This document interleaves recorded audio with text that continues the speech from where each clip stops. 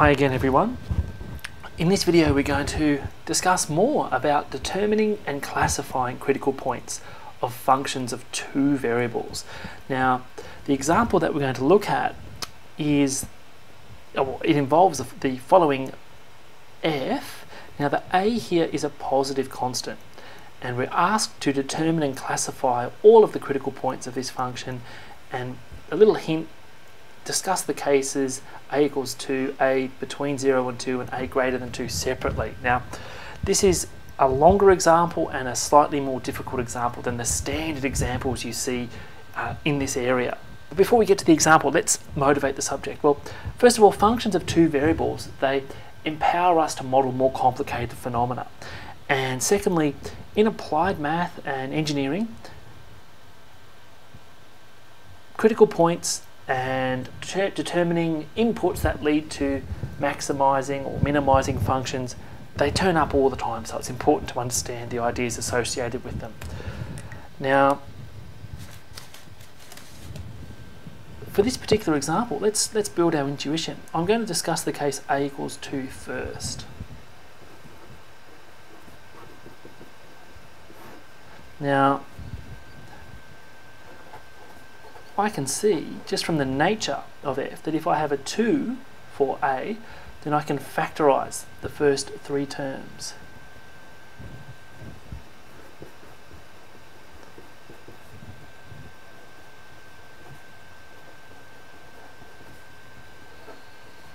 And in particular, I can factorize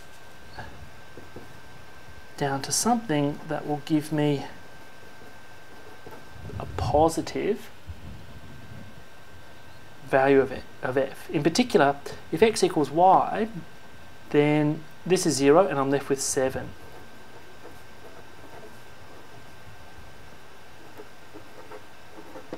Now, in particular, if x equals y, then the 7 is actually achieved. So what we can say from this, just algebraic manipulation, is that if a equals 2 here, then f has a minimum along the line x equals y. The minimum value of f is 7, and in particular it's a global minimum because it holds for all x and y. Now notice I didn't use any derivatives or any second derivative test there. I just used basic manipulation.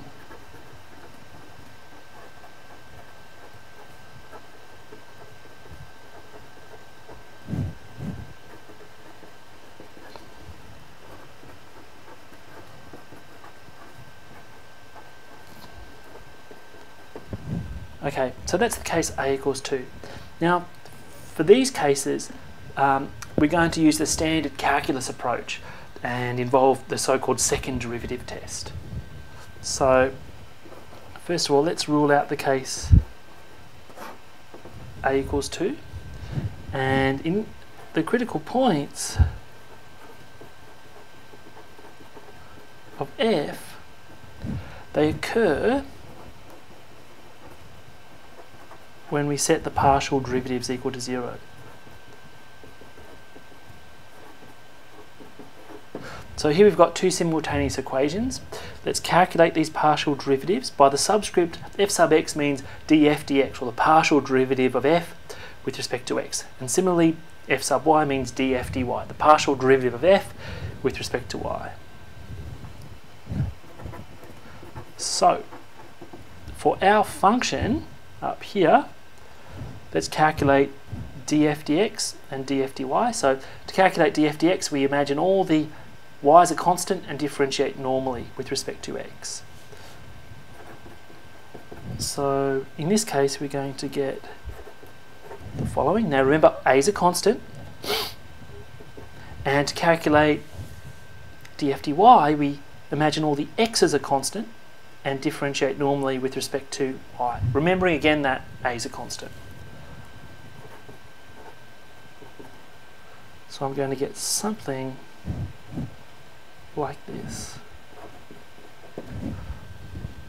Okay, so we set both of these equal to 0 and solve.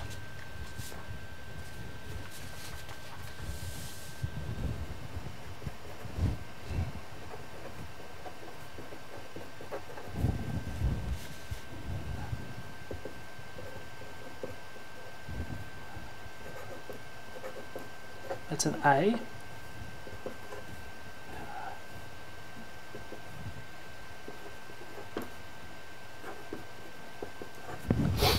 Okay, so two simultaneous equations. We can solve these by substitution.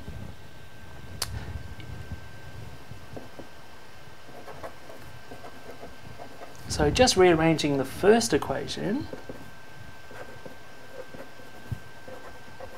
and substitute in here for x,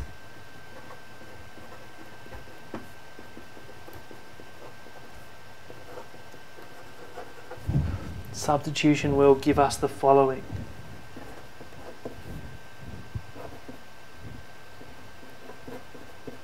So I can take out a factor of y,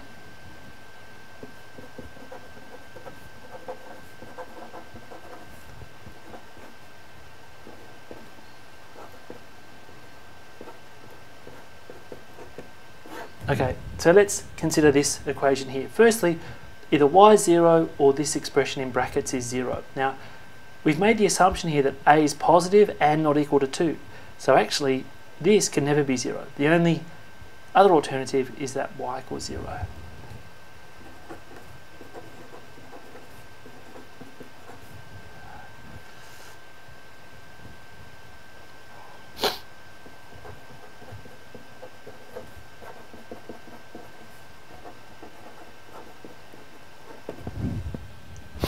Okay, so this is the y component of our critical point of f. Let's calculate the x component. Well, we can go back, substitute in for y, and come up with x equals 0.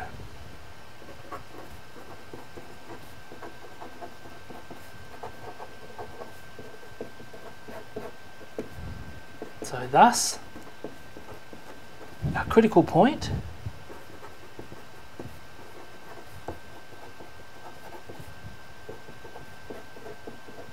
is 0, 0. So we've answered the first part of the question there.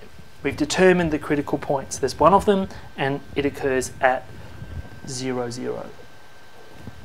Now the next thing is to classify the critical point. Now to do that we're going to use an idea called the second derivative test. Now it's quite long, but essentially we introduce this D definition here involving second order partial derivatives.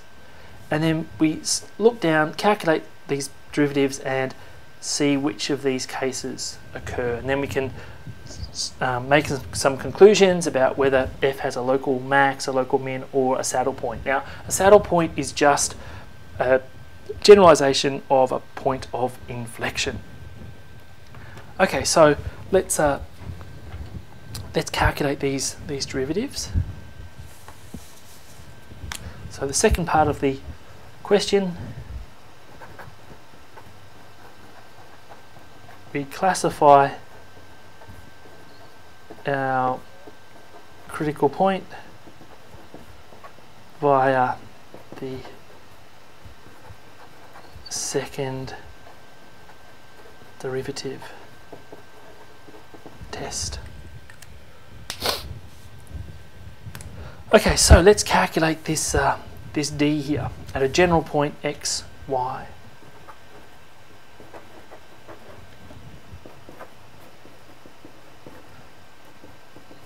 Okay, so it involves these partial derivatives, and again the subscripts mean, in this case, second order derivatives.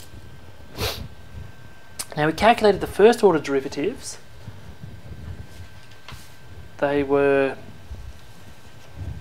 here, so f sub x, x will just be 2, f sub y, y will be 2, f sub xy will be minus a. So putting those into our D, we'll get the following.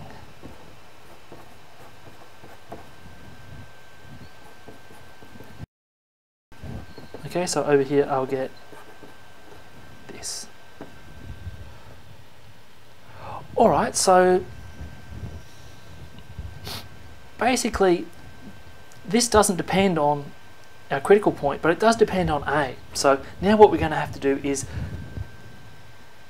split up the cases when A's strictly greater than 2 and when A's between 0 and 2. So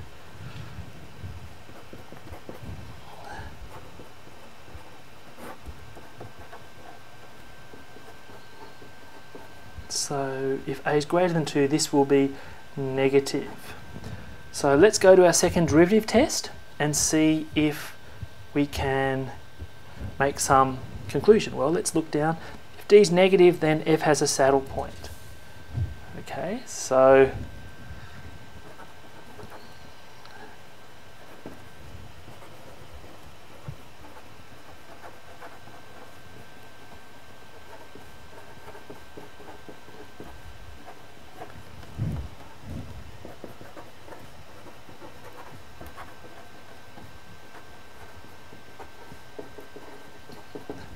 now, if A is strictly between 0 and 2, this is going to be positive. So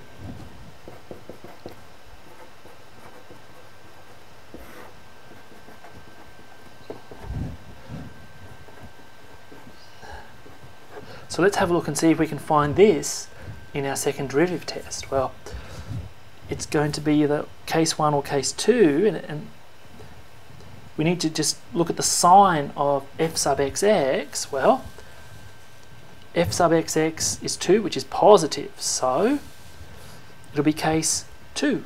F will have a local minimum at 0, 0.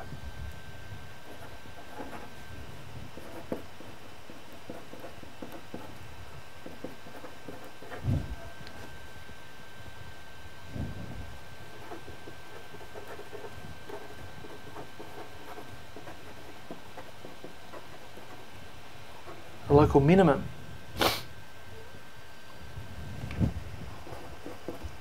at 0, 0, again by the second derivative test. Now we finished the question. We have first of all we've located our critical point, and then we've classified it using the second derivative test. So let's have a look at the bigger picture though. What are some ideas you can use in all sorts of problems? Well, assuming that f is continuous and has continuous partial derivatives up to including all of those of the second order. Now, this assumption was automatically satisfied in our example because f was a polynomial.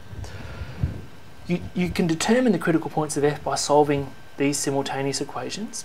And once you've found the critical point, all points, you can test it using the so-called second derivative test. Now, an important part of the understanding of this test is knowing its limitations. If this d is 0, then the second derivative test cannot be used. Okay, so let me just relate that back to our example. In this last discussion, we ruled out the case a equals 2. Now, if a equals 2, then this is 0.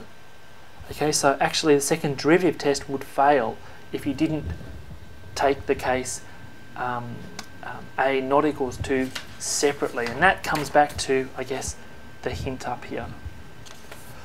Okay, so it's important that you learn by doing. Here's some examples that I've left with you to try to determine and classify the nature of the critical points of these functions. So you'll find that the first one is very similar to the example that I've done, and the second one a little bit trickier.